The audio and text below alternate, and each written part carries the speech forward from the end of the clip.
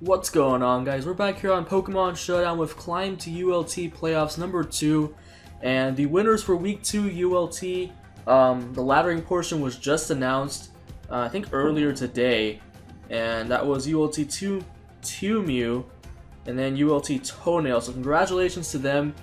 And so the next people that are looking to be in the lead for the next week is ULT Lapras, which we battled his other alt yesterday and we didn't do that well against him. It was an interesting battle, but yeah, if you want to watch that, this is his other account right here. And then ULT Hog is the next one. So we got to make at least number 13 if we want to win ULT Week 3, which means I think around 1650 should be a good bet. And it's really late right now, guys, and I apologize that I didn't have an upload for you guys yesterday, because by the time I upload this, it'll be like the day after. So we're just gonna be, yeah, things just got really busy for me, so we're gonna use the same team that we used last time with a few changes. First of all, I put Superpower on freaking Hydreigon with, this spread allows me to KO Chansey after Rocks and a Draco Meteor, I believe. And then, what else did I change? I don't think I changed much else. These BDVs were kind of useless, so I put them in special defense. Yeah, I think that's it. That was just Superpower on Hydreigon. That was the major change that I wanted to make. See, if I had Superpower in the previous match, I could have just killed the Chansey, and he wouldn't have had any switch-ins for, like, my Nidoqueen, my Pidgeot, or at least he'd be hard-pressed to switch into them, and then Hydreigon would just have no switch-ins.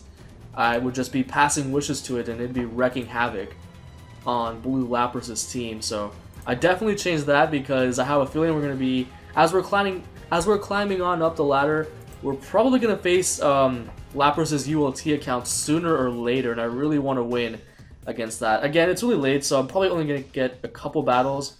If I can get to like 1550 in this session, that'd be pretty chill, because it is late, and we're probably going to get a couple low ladder opponents, or at least one.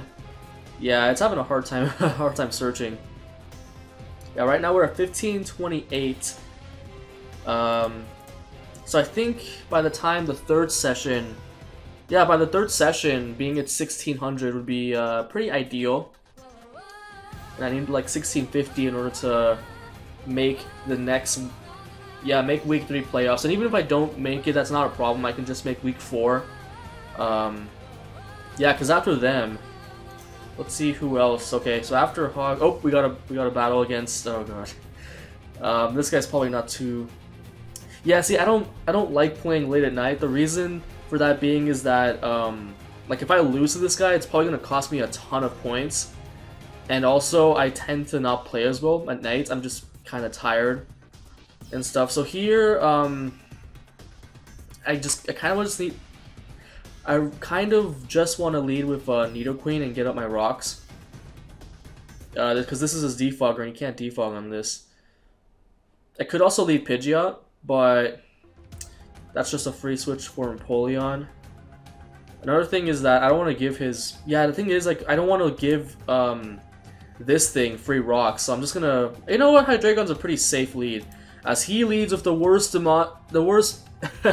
possible lead, which is Glalie. Luckily, I do have the counter, and that is the Blade.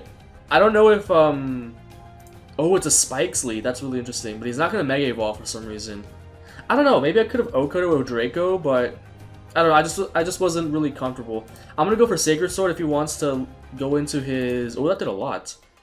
That did a decent amount. I do have my Pidgeot. So I can just defog away these rocks whenever. Yeah, I was gonna say, if he wants to go into his Rotom Heat, or more importantly his Empoleon, he's gonna be catching the Sacred Sword real quick. I don't have any reason not to go for it again, as this is like a suicide lead, I guess. I don't mind these spikes being up, because I can just defog them with Pidgeot. He's gonna go into Meowstic, very interesting. I'm just gonna Swords Dance on him, no reason not to do so. And he might go into Rotom Heat now. I'm just gonna go for Shadow Sneak. There's really, I don't lose much by it, as that does a ton of damage. I could SD up again, but then again, I don't have any reason not to go for another Light Screen. Ooh, he's gonna get up. So this is a Mega Swampert then. really interesting. Again, I'm not too bothered by it, just because I am an Eviolite the Blade, and I can just start getting damage on this. So he goes for Earthquake. That is a respectable amount, as I can just go for the Sacred Sword. This is probably like a...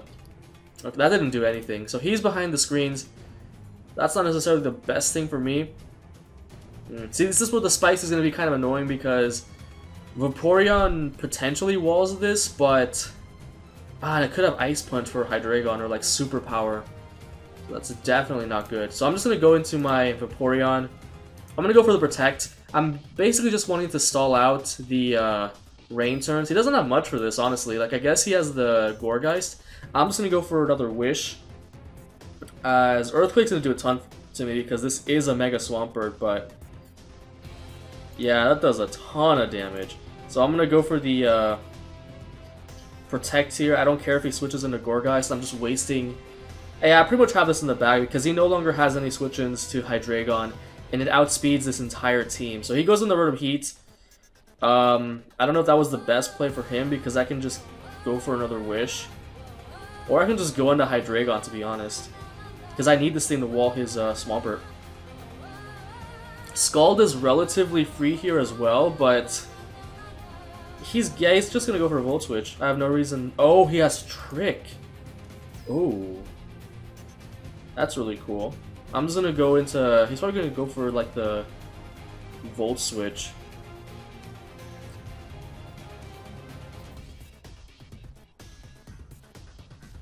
You know what? I'm gonna be real. I'm gonna go into my Nidoqueen. No fear. As he goes for the Thunderbolt. That's...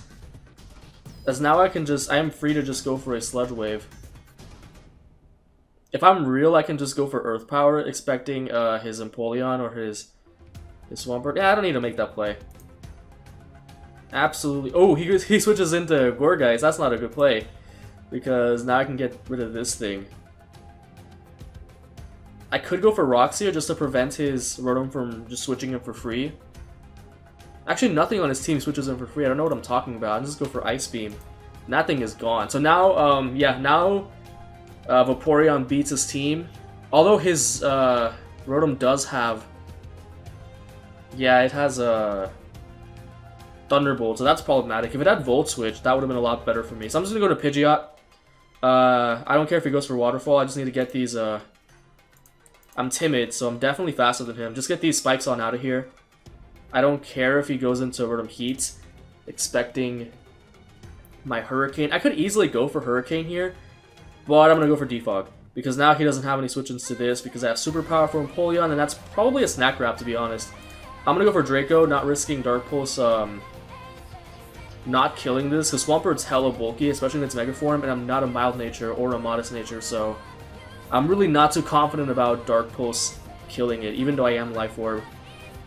So, okay, Swampert's gone, so Heracross wins the game now, basically, because he tricked his Scarf away. So he goes into Empoleon, free switch into Heracross, especially if he goes for Scald. As he goes for the Toxic, that's gonna be game. He can't switch into this, like, it's over. Why? Why do you have Protect? I hate when they just have random Protect users like that. Like, why do you do this? Actually, Rotom Heat's fat. Oh, never mind. He just switches it in, and that just dies. So now it's definitely game. I can just say, even if he gets like something crazy like a triple Protect, Empoleon cannot beat Vaporeon, and Nidoqueen can also probably KO with Earth Power. Or actually, I don't know. If it's specially defensive, that could be pretty annoying. So that's gonna be the first game. This guy probably wasn't... he's using a Gourgeist and a Glalie that never Mega Evolved, so I'm not confident about his ranking. Oh my god, he gets a double... if he gets a triple Protect, like, bruh. Okay, no, so that's gonna be it. Yeah, that guy was 1295, so yeah, I barely gained any ELO from that. I'm like from 1528 to 1536. So that's why I don't like playing at night, because like I gain nothing from it. Because I play bad at night, and I play against bad opponents, so if I lose big time, and if I win, like, I barely gain anything from it. So I'm just gonna end this after this battle. I just want to get something recorded today because I was busy the entire day. So I figured I could at least have this uploaded by tomorrow morning. Also, while we're waiting for our battle, so I just realized that I have 98 subscribers. That's pretty crazy. I never thought I could get to that really quickly because it's barely even been, I don't think it's even been a month since I've been uploading quote-unquote seriously. So once we hit 100 subscribers, that's gonna be great because I really do want to tell you all my story and how I started with competitive Pokemon and how I started on YouTube. So that's gonna be pretty fun. I might even do face cam if I'm with that video if I feel up to it. Alright, so we got a battle here against a pretty competent looking team. Looks like he has fighting spam. So the Pidgeot's really going to come through here, although Rhyperior is a threat to be wary of. Although I guess I can just lead off with Nidoqueen. I don't think it'll KO Rhyperior because it does have the Solid Rock, but I'll at least be able to get off an Earth. You know what? I'm just going to go straight for the Earth Power, as that does quite a bit of damage. As he goes for Earthquake and not... Oh, that's devastating. That sucks, because now I don't get my rocks up. Damn it. That really blows. That blows donkey dick. But you know what? If I'm not getting on my rocks, he isn't either. The thing is, if I send in Heracross, it's a 50-50, because he can just send in Crobat. And I don't have much for that. Like, I guess I have the Blade. That's pretty much a free switch in, but he has Suicune. Honestly though, like as soon as I get rid of Suicune, there's not much he has on the Blade. So I'm just going to... If I'm real, like... Yeah, he wants to preserve this, because he can set up rocks on Pidgeot. If he manages to safely switch in on it. Am I real enough though? No, I'm just going for close combat. There's no reason for me to predict here, like... Yeah, okay, he stayed in, so now he doesn't get rocks either. And if he switches in his Crobat, I got... The Blade walls a lot of his team. Even if... I don't even care if Machamp goes for the... Yeah, if Machamp goes for the knockoff. Let's see if he has U-turn. Okay, so he has Acrobatics. That's pretty fantastic. So now I can pull the double switch. I don't know. I could... If he has U-turn, that could be problematic because now I can't pull the... Okay, wait, no, he's Acrobatic, so this is like a defensive set. I don't think those run U-turn. So what I could do is just pull the double into Pidgeot here. Yeah, I think that's pretty safe. Because I'm expecting Suicune to come in here, so that's a free Mega. As he goes into Machamp, even better for me. Because now I just get a free Hurricane on everything, and Hurricane actually just devastates his team. Not even gonna lie. As he chooses to stay in, and Hurricane actually is not gonna get the KO as he goes for the Thunder Punch. Really interesting. I'm gonna go for the Roost, maybe expecting Bullet Punch.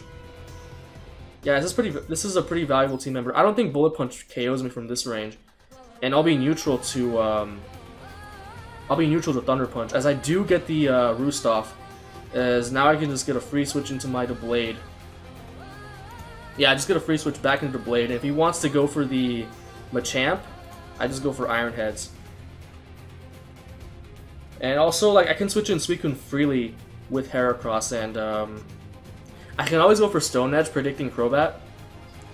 Okay, so far I got some good momentum. Like, he doesn't have a switch into Pidgeot, he doesn't have a switch in... Wait, why did you switch this in? Oh, it's burnt. Even if it's burnt, knockoff does not kill me. Surprisingly enough.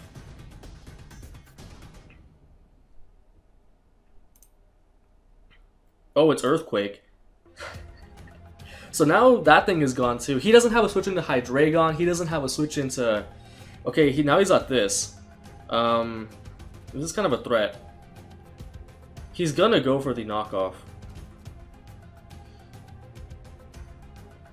Do I really need Vaporeon? I guess I need Vaporeon to wall Suicune if something goes wrong. I don't know if I kill with Shadow Sneak. Do I really risk it? Because this is my switch into his Crobat. Then again, his Crobat's probably not running any Attack EV, so Vaporeon walls that pretty hard. And I have Ice Beam for Sceptile, which is the best part. So I think I'm just going to go for the Shadow Sneak. As that doesn't get the kill, so he's going to go for knockoff, knock me out.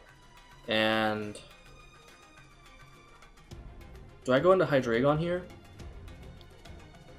Oh man, I really wish Pidgeot... The Sceptile is becoming a threat, actually.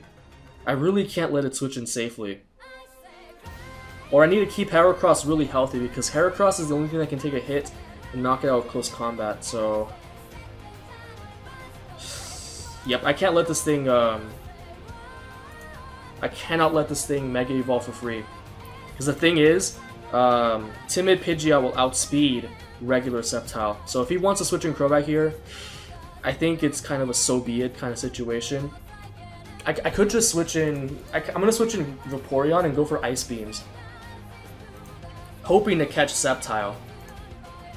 Yeah, I really want to catch the Sceptile on the switch here. And even if he stays in here and goes for like Toxic or something, he goes for Cross Poison. Don't poison me. Oh, as I freeze him, that's devastating. Absolutely devastating, because now I can just switch in Pidgeot and start spamming Hurricane. Not let this thing Mega Evolve.